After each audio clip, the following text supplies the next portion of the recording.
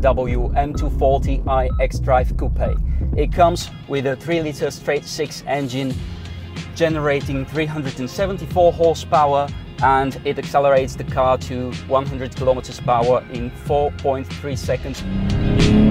Now, some people say that this car is ugly, that the headlights look nothing like BMW, and that the back is just hideous. I may have been one of these people, but you know what? Now that I'm sitting in it, I couldn't care less, because especially if I press this button, I can tell you this is the best car that I've driven in the past 5 years. There's so much power, I don't see why they would make an M2. The power delivery is instantaneous if you're in sport mode, the steering is precise and quick, and on this twisty road I just feel like I'm in complete control of the car.